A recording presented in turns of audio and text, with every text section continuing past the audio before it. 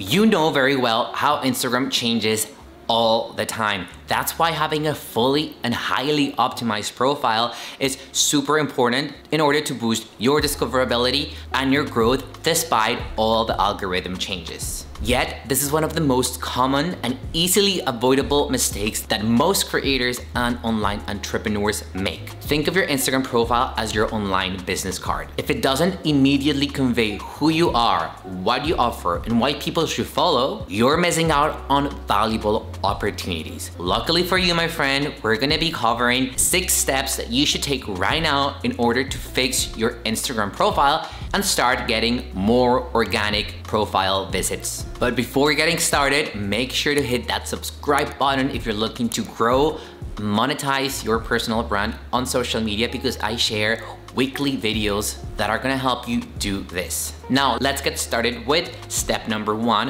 which is your Instagram handle. This is the first thing that people notice when they come to your profile. As a matter of fact, this is the only thing that people see when you're commenting on someone else's post or when they see your content on the Explore page or Reels tab. So it should be memorable and search friendly. If you're a personal brand, using your name is great, but to really boost your discoverability, consider adding keywords related to your niche. For example, IG.Creator Academy, it's obvious that I am targeting creators looking to grow or learn more about Instagram. Travel with Talia, for anyone looking for travel inspiration, or Get Fit with Sandy, for anyone looking to get fit. These handles not only make it clear what they're about, but also help their profiles appear in the search results when users are looking for content within those niches. Step number 2 is to perfect your profile photo. Your profile photo is the face of your brand on Instagram. It should be welcoming, professional, and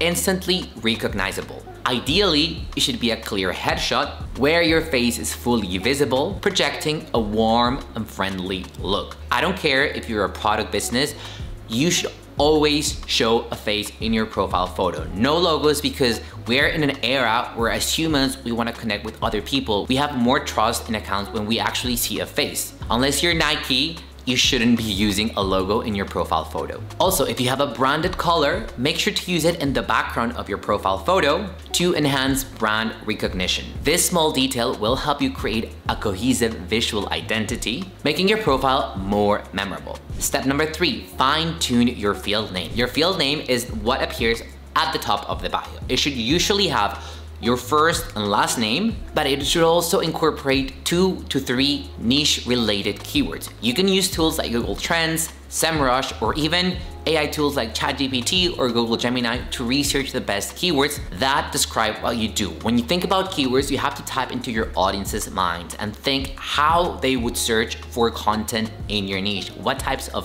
keywords or phrases they would type on the search bar. And that's what you need to put in your name field. So coming back to our fitness example, if you're Sandy, Get Fit with Sandy, your name field could be Sandy, your last name, and then fitness coach and nutrition expert. Simple as that. By strategically using these keywords, you enhance your profile's discoverability, increasing the chances of showing up in the search results. Step number 4, craft a compelling bio. Your Instagram bio should be a clear and concise summary of who you are, what you offer, and who you serve. A great bio typically includes the following elements: the value proposition and ideal customer avatar. So you can start with a statement like helping X achieve Y or helping X get more Y. The second thing is social proof. Include a snippet that boosts your discoverability, especially if you have a smaller audience, such as featured in Forbes or more than 10,000 happy clients. And the third is a call to action, where you direct your visitors to take action, whether it is by DM you a specific keyword or clicking in the link in your bio for more information. A well-structured bio not only tells followers what to expect, but also guides them on what to do next. Here's an example of a well-structured bio, helping entrepreneurs scale their online business with AI-driven strategies. Feature in Forbes. DM me scale for a free consultation. Step number 5 is to utilize highlights strategically.